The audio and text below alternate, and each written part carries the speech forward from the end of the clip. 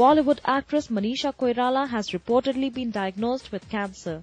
The actress is currently admitted to Jaslok Hospital, Mumbai, where she was brought in 2 days ago. Sources claim that she'll go under treatment over there.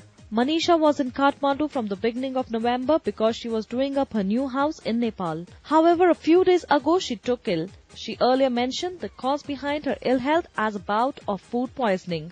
However, she fell unconscious recently, and that's when she was immediately flown to Mumbai for further tests. Manisha's mother Sushma is by her bedside, and her father Prakash and brother Siddharth were expected to arrive in Mumbai late night. A close friend of the actress has said that she has taken the news of her ill health very bravely. We at Movie Talkies pray for her speedy recovery. For more on movies, fashion and entertainment, stay tuned to MovieTalkies.com.